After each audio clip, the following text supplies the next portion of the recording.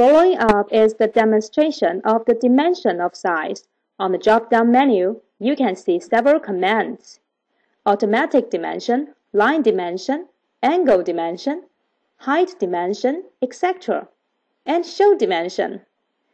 We could set it to be automatic dimension. Click it, take inner distance, and change the data of extent.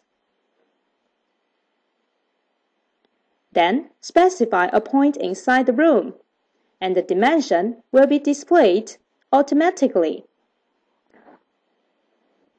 On the bottom of the screen, click the button Zoom All. Then click the number here. On the window that pops up, you can select Position, Dimension Style, Dimension Test, etc. For instance, we click Position, and the dimension here can be moved freely. By using the same method, you can also move the dimension number 4000 here.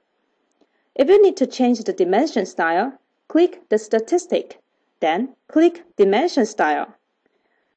The relative parameters can be changed accordingly. Click OK to confirm.